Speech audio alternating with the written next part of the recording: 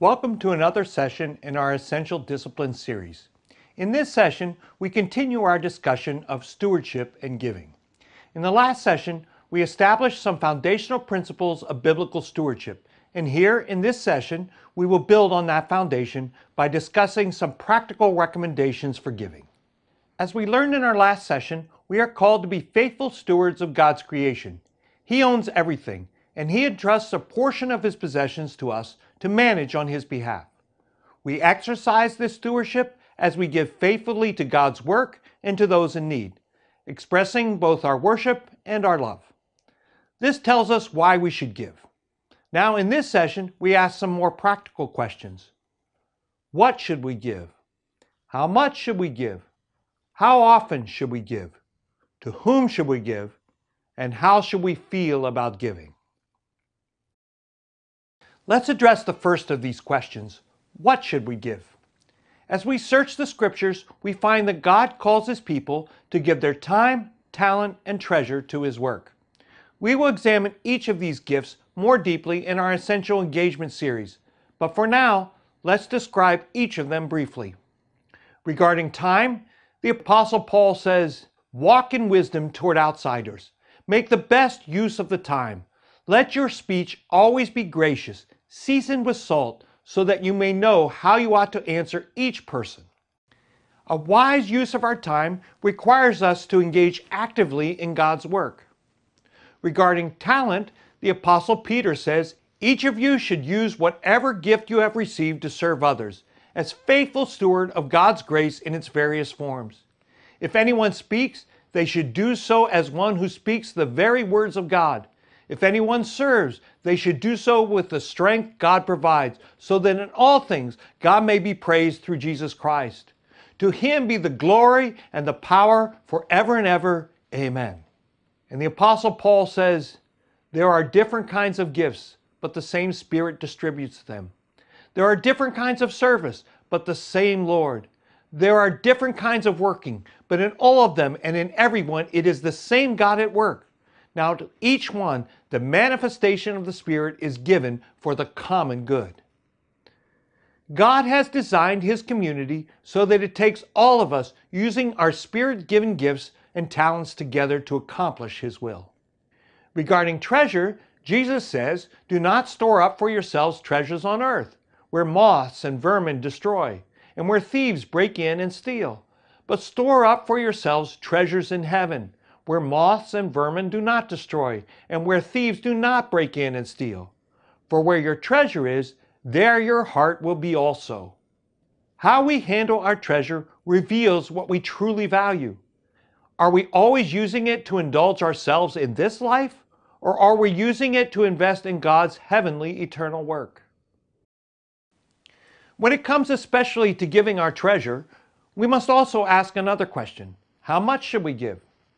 In the previous session, we saw that the law of Moses required the people to bring a tithe, or 10% of their income, to the place of God's presence on at least an annual basis. Some scholars believe that a second or a third tithe was also required in certain years. In addition, the people often brought gifts and offerings over and above these tithes.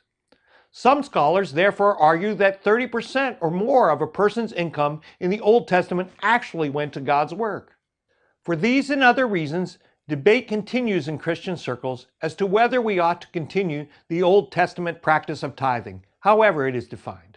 The New Testament, however, seems to suggest a more progressive and less specific guide for giving.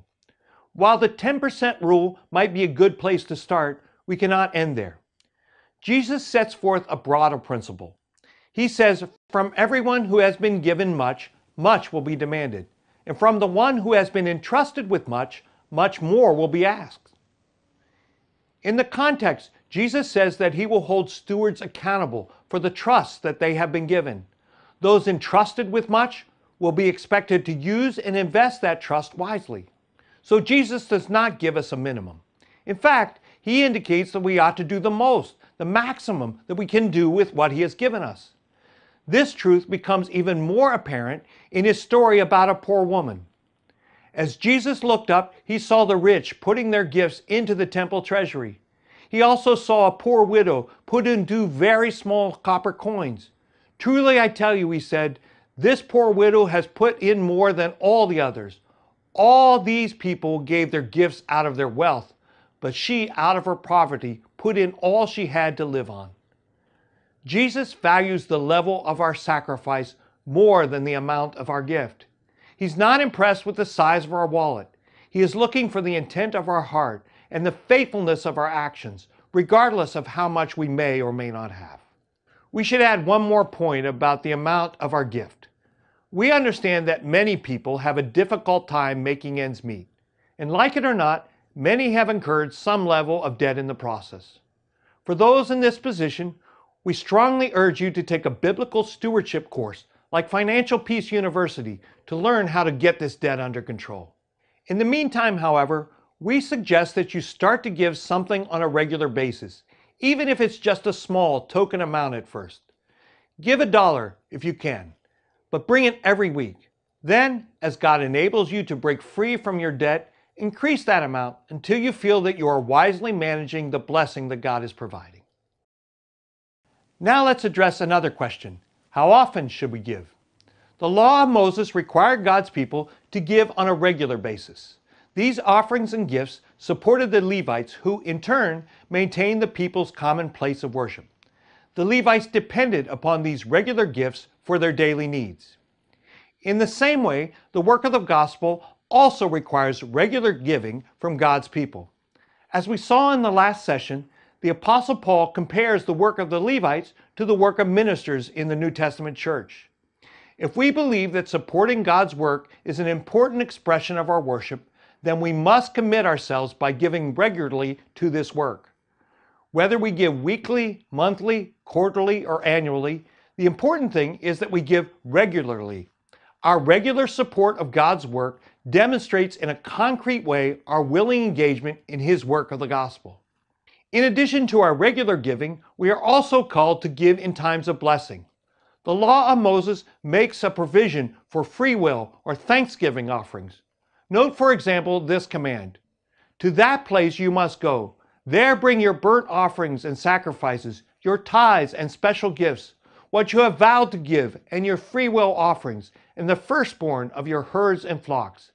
There in the presence of the Lord your God, you and your family shall eat and shall rejoice in everything you have put your hand to, because the Lord your God has blessed you." Clearly in this passage, we see an emphasis on giving above and beyond the regular tithes. The people are instructed to share their blessing in God's presence, in celebration of His goodness. Finally, we must be prepared to give in times of need. The early church in Acts provides perhaps the best example of this principle. All the believers were together and had everything in common. They sold property and possessions to give to anyone who had need. Obviously, we are talking here about legitimate need. Paul gives this instruction to Timothy: anyone who does not provide for their relatives, and especially for their own household, has denied the faith and is worse than an unbeliever. Paul will not condone laziness.